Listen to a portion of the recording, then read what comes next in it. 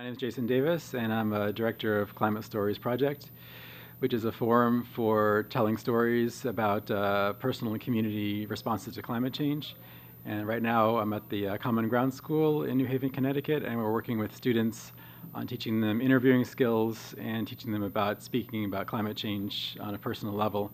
So just this morning, the students did a bunch of interviews here in the classroom, and they talked to some of the staff and the faculty at the school, and also some people from outside of the school, and came in, gave their story. The students worked on asking questions and follow-up questions and critiquing each other.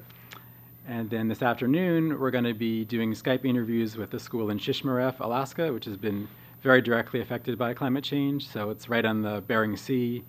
And just because of the melting sea ice, they've had a lot of more bigger storms coming in and causing a lot of coastal erosion.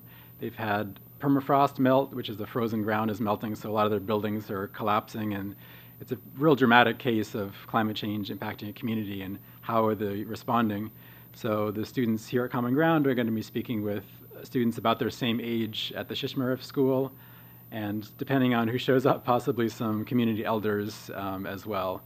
So my hope for the project is to really give the students here and there a chance to talk about climate change in a way which I think we need to, which is how is it affecting us personally and as a community.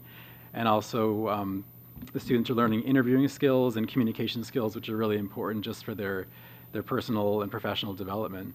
So I'm excited to be here, and I think the kids are doing a great job, and I'm really looking forward to seeing what they do this afternoon.